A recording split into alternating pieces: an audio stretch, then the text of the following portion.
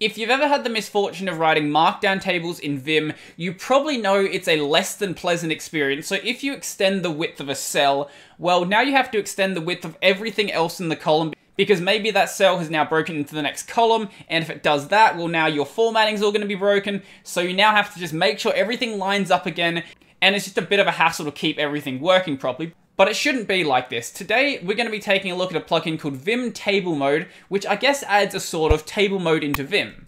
Before we have a look at some of the really awesome stuff this plugin can do, let's just have a look at the basic usage. So, on my main screen, I've got a bit of CSV data right here. We'll get back to this in just a bit, but for now, just ignore that. Assuming we have the plugin installed, the first thing we're going to want to do is actually enable the plugin. So to do that, you're going to do table mode enable, or you could do table mode toggle. So enable will just enable it. Toggle will basically just switch between disabled and disabled. So I'll just run table mode enable, and there's also a key binding to do table mode toggle as well. So that would be on leader TME. So in my case, leader is the space key. So leader TME, and that will then put us back into enabled mode. So the first thing we have to do now is actually write the start of the table, because it's not going to do everything for us. So if we just write a pipe character here, that will basically say, okay, we're starting a table now. So if we just start typing junk in here, as you can see, nothing interesting has really happened now, but let's just not bother putting a space here and then put a pipe at the end. As you can see, it's actually formatted it properly, and let's do that again. This time we'll put a space at the start, and we'll just write some junk, and then we won't put a space at the end. As you can see, it formatted that one correctly as well. Now, usually after you've done your header, there's going to be some sort of line break there. And the way we do that is by doing pipe. And as you can see, it automatically generates all of that for us. Now, at this point, this is generally where regular tables get really, really annoying to do. So let's just start writing some junk in here. So we'll do a really short one. And now if we just write pipe, as you'll see, it'll automatically jump to where the pipe should be located. It'll fill all of the rest of it with empty space. Okay, that's already made it really, really useful. Let's put a bunch more junk in here than the column would normally let, and let's just write a pipe. And as you can see, it's now just moved everything over, and we can do the same for this one as well, and pipe, and it's readjusted everything. So this is why I really like this plugin. It just makes writing tables dead simple. I can change the length of this stuff in here, so if we just delete a bunch of characters in here, as you'll see, it should just reformat that in just a second. There we go. Everything's been reformatted, so I can add stuff and I can remove stuff, and the formatting is just going to be exactly the way it should be. Now, for anyone who's done a bunch of Markdown, you probably already know that there isn't actually a Markdown defined table, because Markdown isn't exactly a proper spec. So for things like headers and dot points and links, those are generally agreed upon. There are some different ways to do them in certain types of Markdown, but when it comes to a table, there isn't actually a defined way to do a table at all. So there, I guess, would be something like 5 or 6 different ways to do tables within Markdown. Now, the reason I do Markdown is for Pandoc, and the way you do Pandoc tables by default is a little bit like this. So you have your header at the top, then you have these dashes, and then you won't have any separators between the lines or between each of the columns. In Vim Table Mode, this isn't supported, but luckily for us, Pandoc actually does support some other sorts of tables. So what it describes them as are these two right here. So grid tables and also pipe tables. So pipe tables were what we were just doing, but it'll also support grid tables, which are the type of tables used in a REST document. Now, that will look a little something like this. So let's just copy this into Vim and see what it'll look like. So this is what a REST style table looks like in Pandoc. It is called a grid table. So both of these sorts of tables are supported. The really lightweight tables aren't though. So if you want to actually enable these within Pandoc, I guess I can just briefly show you that. So in my compile script, basically the only change I had to make was add this option in right here. So -- from Markdown. So that's basically saying the format I'm converting from, plus pipe _ tables. So plus pipe _ tables means enable the pipe tables extension. If I wanted to do it with grid tables though, I would do plus grid _ tables. Not exactly directly related to this video, but I use this mainly for working with Pandoc, so I thought it was a good idea to mention it. Let's have a look at getting this plugin installed. Now, on the GitHub page, it shows instructions for NeoBundle, for Pathogen, and also for manual installation. I believe all of these ones are for regular Vim though. So I'm using NeoVim with Vimplug. If you're using some sort of other plugin manager, then convert the steps to whatever you're using. So for my Vim plug, what I'm going to do is copy the author and the name of the repo, and then come over to my NeoVim config. Now that'll be located in .config/nvim/init.vim. So what we're going to be doing in here basically is coming down to my Vim plug block and basically just putting this line in right here. So plug, and then in apostrophes, the name of the author, /vim-table-mode. And then I'll quit out of this, open up a new Vim buffer, and then run plug install. Now, if you're using Pathogen, Vundle, or any of the others, then follow the steps to do it with your plugin manager. Now that you've got it installed, let's just have a look at some of the other stuff it can do. So on the GitHub page, as you'll see, it shows Markdown compatible tables and REST compatible tables. Now, by default, it's going to only let you do the Markdown tables in Markdown files and then the REST tables in REST files. But as I said earlier, you might want to do these grid tables within a Markdown file. But this plugin has had a bug for nearly a year and a half. There's been a bunch of releases since then, and nobody's bothered to fix it. There's a bunch of issues about it. The issues have been closed multiple times, and nobody's fixed it. So basically what's happening is that for whatever reason, you can't actually redefine the corner characters from your vimrc. You actually have to modify the values wherever you've actually installed the plugin to. Now, this will very much depend on how you've actually installed your plugins. So if you're using regular Vim and you're installing stuff manually, it should be in the .vim directory, I believe. If you're using NeoBundle, Vundle, Pathogen, anything like that, they'll have their own place to install them to. Now for me, I've actually got a mistake in my Vimplug path that I just never bothered to fix. So all of my plugins are located in the local directory, not .local, the regular local directory, in share, in nvim, in plug. Now I should move that over to .local, and I'll probably do that after the video is done, but for now, I've got a mistake in my path. So once you've actually located where the plugin's installed, go find the Vim Table Mode plugin, and in there'll be a folder called FT plugin. Now FT plugin is where some default values are actually being defined. So the file that we're going to care about is the markdown_tablemode.vim. So in here, as you can see, it's got some default values defined.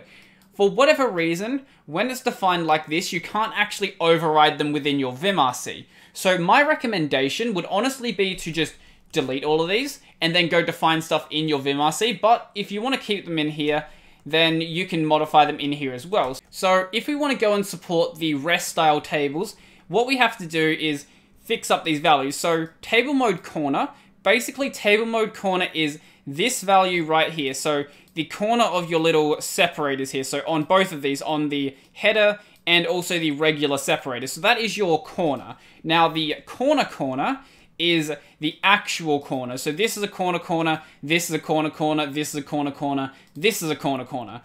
And then the header field chart is basically this character right here. So if we want to swap this over to being REST style tables, what we have to do is change this to a plus here. We have to change this one right here to being a plus, and we have to change this one right here to being an equals. So if we just save this and quit out of this file, and let's actually go and try to make a table now. So if we make it like so, put that in there, put some more junk in here, some more junk. Okay, so nothing's really changed at this point. Also, I forgot to enter table mode. But let's go down to the next line. If we do pipe, as you'll see, it's now put in the line that we would expect. And then let's put a pipe and some junk in here. Pipe, junk, and as you can see, it's switched that over to being a header now. Put another pipe here, and then put a separator. As you can see, it's made the correct separator. Put some junk in here. Pipe, junk, separator, and we'll just keep going on and on like that. As I said earlier, my suggestion would be just to delete these values in here, and then go define them in your vimrc, because what you can do then is have a pipe table function and a grid table function, and then on a binding, switch between the two different versions. So if you want to do tables for GitHub, you might want to do the pipe tables, but then maybe for Pandoc, you want to do the grid tables. That would be my suggestion though. Another neat thing you can do is you can actually change the alignment of your column. So if we replace this character right here with a colon, what you're going to notice is everything now shifts to the right. And if we put another one on this side, what it should do is it should center everything. As you can see, that's all been centered as well. Now, this is actually supported when you convert the document with Pandoc as well, so it's not just a visual thing in Vim. You actually can use this productively when you go and generate a PDF file. Now, you may have been wondering why I had this CSV data here this entire time. Well, another cool thing we can do with table mode is we can actually generate tables. So there's a couple of ways we can do this. If we were to highlight all of this, and then we press leader TT, as you'll see, it's put everything into table columns. Then all we have to do here is just go through and add the separators. But if you're a big Vim user, you probably can work out a very easy macro to go and do all of this automatically. Now, you don't have to do it with the key binding. You can also do it with a command. So let's just highlight all of this again, and then go tablize, and that will do the exact same thing. So ranges are supported as well. So if we do colon, and what line are we on? 8. So 8, comma, plus 7, and then do tablize now, what it's going to do is from line 8 plus 7 extra lines, it's going to tablize them. So run that. As you can see, works as we'd expect. We try that just again. Let's go colon 8, comma, plus 4, and then do tablize. Now, this is only going to do from line 8 and then the next 4 following lines. As you can see, it's also working as you'd expect a range to do. But maybe you don't have CSV data. Maybe you have data that's separated by, I don't know, what could it be separated by? Semicolons. Let's say you have semicolon separated data, or maybe tab separated data, or anything like that. Well, we can do the same thing as well. So we can visually select this, and then if we do leader capital T, as you can see, it gives me a prompt down the bottom here. Basically, this is defining the character we want to delimit on. And in this case, we're going to delimit on the semicolon, and it's done the exact same thing. So all of that previous stuff I showed you before with ranges, all of that will still work here as well. We also have some table motions that were added. Now, these aren't, I would say, the most well-bound. So it's left square bracket pipe to move left, right square bracket pipe to move right, left curly brace pipe to move up, and then right curly brace pipe to move down. I'm not a big fan of these bindings. You could very easily change them, but they work for what they are, so let's just test them out. So if we're in here and we do right square brace pipe, that will move right, right square brace pipe, left square brace pipe, left square brace pipe, or we could go left curly brace pipe to go up, right curly brace pipe to go down, right curly brace pipe to go down. It's not the best sort of bindings, but I guess they work. If you use them fairly frequently, I guess you can probably get used to them. I'm personally not a big fan of them though. The ones I do like, however, are the new text objects that were added. So we have an inner cell and we have a round cell. So basically what you can do with this is you can do things like change in cell, and that will let you actually change the text that's in this cell, put a bunch of text in here, and then give it a second to reformat that. And we can do the same thing for this one down here. So let's say we want to do change around cell, and if we do change around cell, it'll actually delete the cell wall. So we can just put some extra stuff in here, put a new cell in here, and yeah, I don't typically find a reason to use change around cell, but I'm sure there's some sort of use for it. So the reason why I added some more text in here was just to show you that even if there's a space between it, if we do change in cell, it will actually change everything that's in that cell block, and then change that back to that and give it a second to reformat. It's not the quickest plugin, as you can see, but generally when you're just writing like this, it's gonna be quick enough. And the last thing I want to mention is delete row, delete column, and insert column. So delete row by default is bound to leader TDD. Now, I don't know why it's TDD, because for delete column DC, insert column IC, delete row DD. I get you want it to be aligned with DD, but it would make more sense to be TDR. And I actually have remapped it to being TDR. So let's just test this out. If we want to just do it on this one right here. So if we go leader TDR, it's deleted the row, leader TDR, or we can go leader TIC, and as you can see, it's added an entire new column for every single row here, and we can go through all of this and add some new junk in here. Oh, and as you can see, it's now gone and reformatted everything. And then delete column should be pretty self-explanatory what that one does. So leader TDC, leader TDC, leader TDC, it deletes a column. Pretty straightforward how that works. Now, if there's anything in this plugin you don't like, whether that be the mappings or the symbols it's using, you can remap basically everything. So if we just have a look at the help page, if we just write in H and then go table-mode, as you'll see here, this will bring up the help page for table mode. Now, there is a lot of stuff in here. So if we just want to look at something a bit more specific, let's go table-mode-disable. I think disable mappings is the one I'm thinking of. As you can see in here, if you don't like any of the mappings, you can just turn them all off. But the other stuff you can do is you can rebind everything, and it will show you what the bar character is set to, and it has examples of everything as well. If you're ever unsure about how to rebind anything in this plugin, this is probably the first and only place you should go to, because it goes over pretty much everything that you can possibly want to do. Now, there is one more big thing that this plugin can do, and I'm not going to be covering it today because it deserves an entire video by itself. So you can basically turn Vim into a spreadsheet editor like this.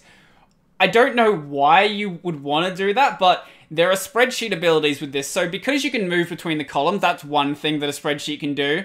You can add new columns, you can delete columns, but that's not all a spreadsheet does. This one actually has a way to evaluate formulas. Now, I don't think you should be using Vim as a spreadsheet editor. If you want a Vim-like spreadsheet editor, there are programs like that that do exist, but if you want to just turn regular Vim into a spreadsheet editor, I'll do a separate video on this because this is actually really, really awesome.